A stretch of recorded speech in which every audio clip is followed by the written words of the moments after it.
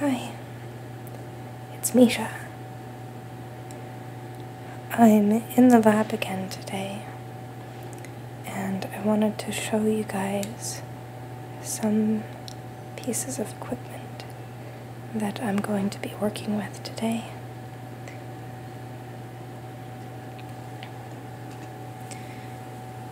This is a micropipette. It's used to pick up small volumes of fluid into this little tip here.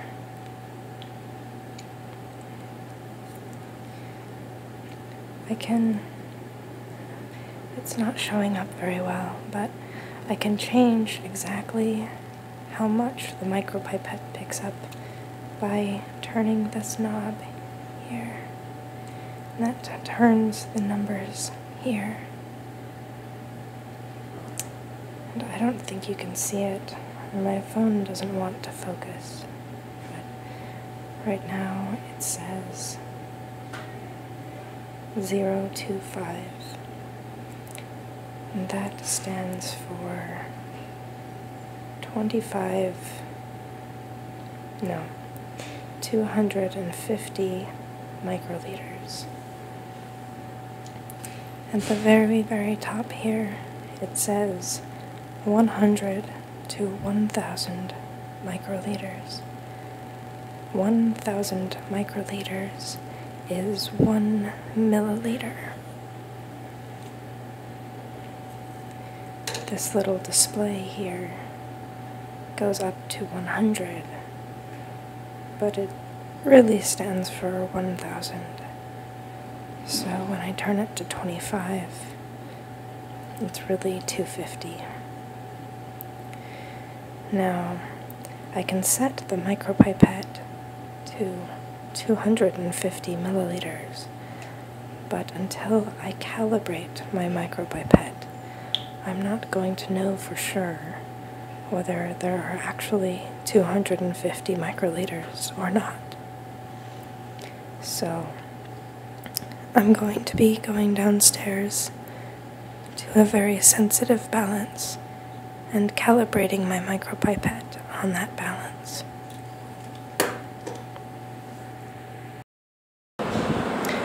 I apologize. It's noisy in here, like it was in my last video. And again, that's because there's filtered air rushing through a hood. Today it happens to be that hood, which is a little different from the one I was working with yesterday.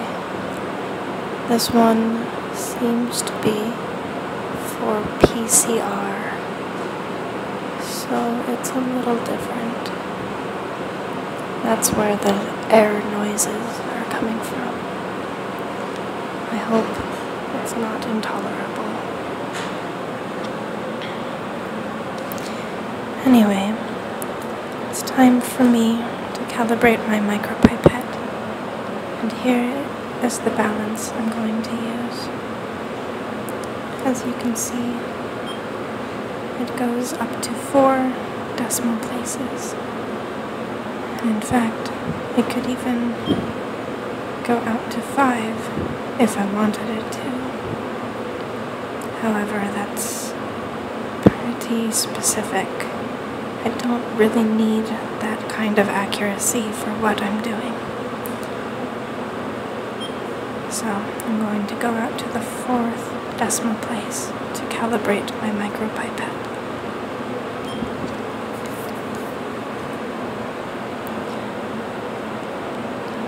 First thing I want to do is data recording. So here's my pipette. I have to enter the ID number 2345. The balance ID number as well, which in this case is 2961.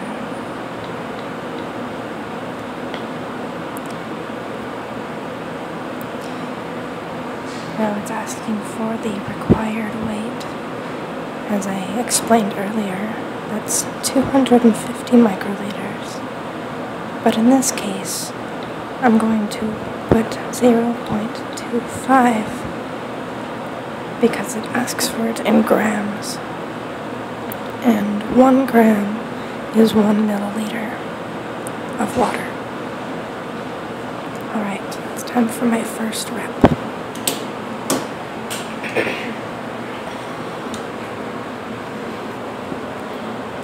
So, I'm going to zero my scale. Going to suck up water, rinse, suck it up again. I might as well zero it again. Then I place it into the weigh boat to measure it.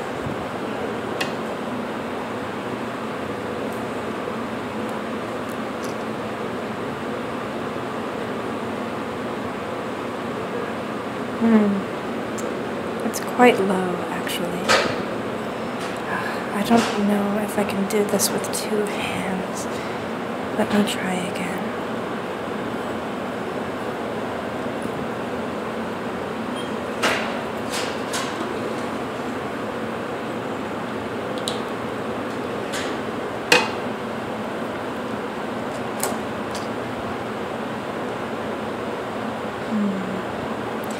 Slow again, which means that my calibration, either my calibration is off or doing this one-handed is hindering me. What I'm going to do is I'm going to try to move to adjust my knob just a little bit and see if that makes a difference.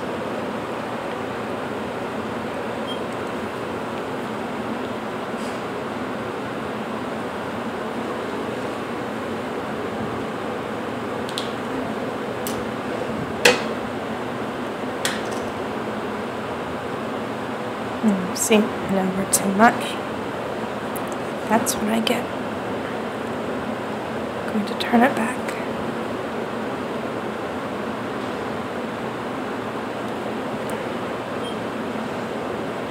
Now, once I start documenting my volume, I don't want to have to adjust the knob again. So I'm doing all that beforehand. There. Now we have 0.2506 grams. That's exactly where I want to be.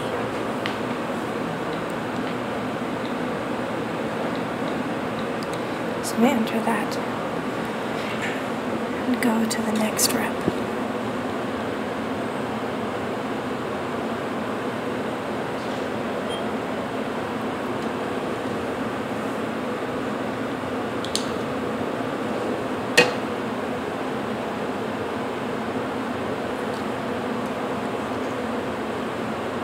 Hmm. 2508.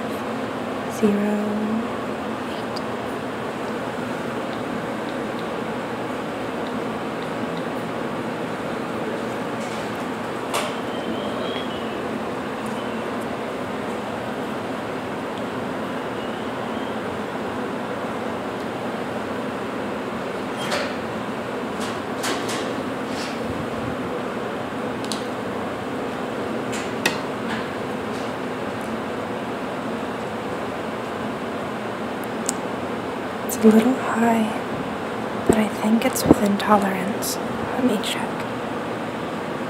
Yes, tolerance goes up to 0.2550, and I was at 2.2517. Alright, now I've calibrated my pipette.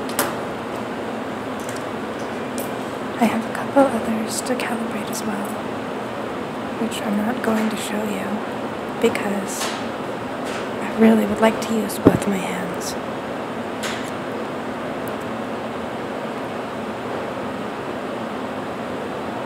But I will cut to the next section of my micropipette use. Right, here we are again, in a much quieter room, thank heavens. I apologize for that. If the noise is unbearable of the air, then I'm gonna have to figure something else out, because there's a lot of that in this lab. Anyway, I want to show you how I will use a micropipette. What I have right here, this orangey stuff, this is human hemoglobin at a very specific concentration. It is at the concentration of 250 micrograms of hemoglobin per milliliter. And that's what it looks like at that concentration. However, for the procedure I'm doing today, I need 10 micrograms per milliliter. It's a lot less. So what I have here is a volumetric flask. It is a 50 milliliter volumetric flask. And what that means is that when the flask is filled to this line, I'm not sure if you can see it, but there's a line there. That means that it has 50 milliliters exactly. So what I'm going to do is put 2 milliliters of hemoglobin into this volumetric flask, and then I'm going to fill up the flask with sterile water, and that will make it 10 micrograms per milliliter.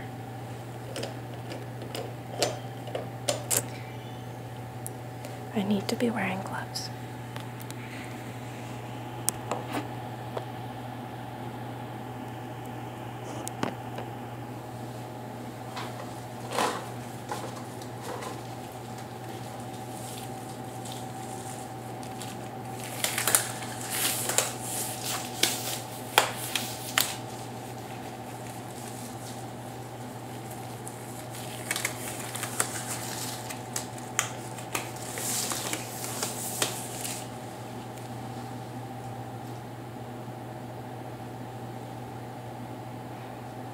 I suppose that's not really a bad angle.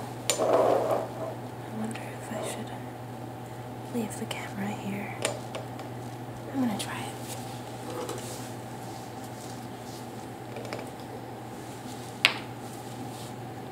First, I fill the tip with 1 milliliter, and then I rinse it, and then I do it again. 1 milliliter.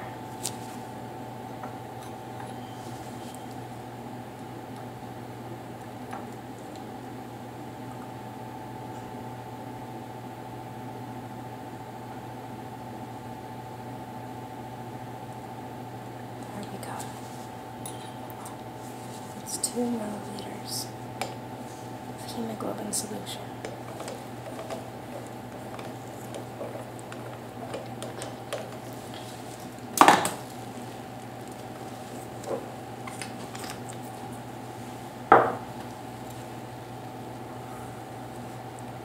Now, I'm going to fill the flask up to the 50 milliliter point with sterile water.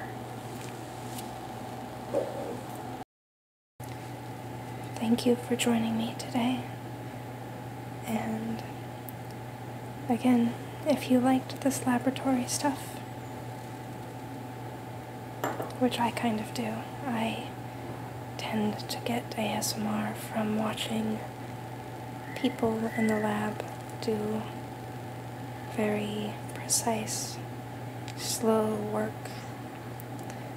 Just let me know. And let me know if there's some laboratory procedure particularly that interests you. I can't promise that I will have the equipment to do it, but I might. Thanks, guys. I'll see you later.